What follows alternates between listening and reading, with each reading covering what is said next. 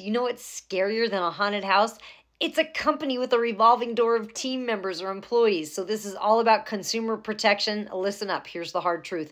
High turnover in any company is a massive red flag, and it usually starts right at the top. So first off, when team members are constantly leaving, it means that the company's losing a ton of knowledge and experience. So imagine trying to build a sandcastle, but the waves just keep washing it away. And then there's the cost. So hiring and training new team members is like throwing money out the window. Plus, it can totally tank team morale. If your coworkers are always brand new faces, it's really hard to build strong, trusting relationships. And not to mention, customers notice. If there's always dealing with new people, they might start to question the company's stability, and nobody wants that. But here's the kicker. High turnover often points to problems at the very top. Poor leadership, toxic culture, and lack of growth opportunities often start from the top and trickle down. So if the leadership isn't strong, team members won't stick around.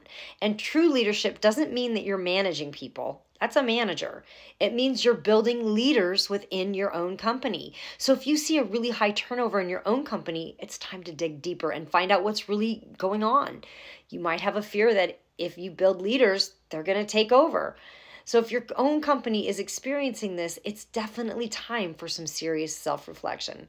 So remember, a happy team means a successful company. Strong leadership keeps those doors open, but not revolving. So don't be afraid to ask a company what their team turnover looks like, and keep yourself protected from companies like this.